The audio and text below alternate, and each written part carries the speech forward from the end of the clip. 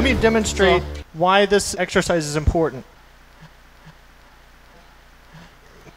It's important to understand why we're doing the exercises we're doing.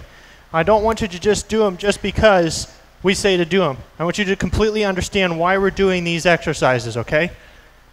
Now, you remember we talked about the emergency brake, okay? The two parts to the emergency brake.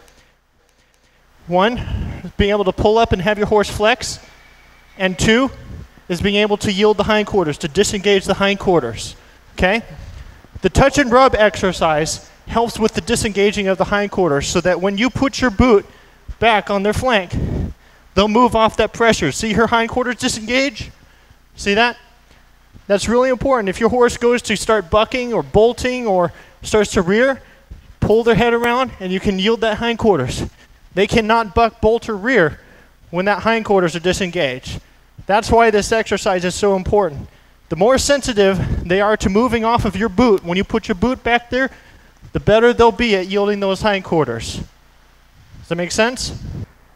When you touch your horse's flank with your thumb, if they do not move off that pressure, what I want you to do is take, if you have a lead rope or a riding crop or something that you can tap the hindquarters with, just tap it with rhythm until they move. First you just want one step and then rub them to a stop. Okay? So when you push in with your thumb, press in with your thumb, wait till they yield, and as soon as they move their foot and start yielding, rub it with your other hand and rub and keep rubbing until they stop moving their feet. Okay? Bridget, you want to demonstrate that?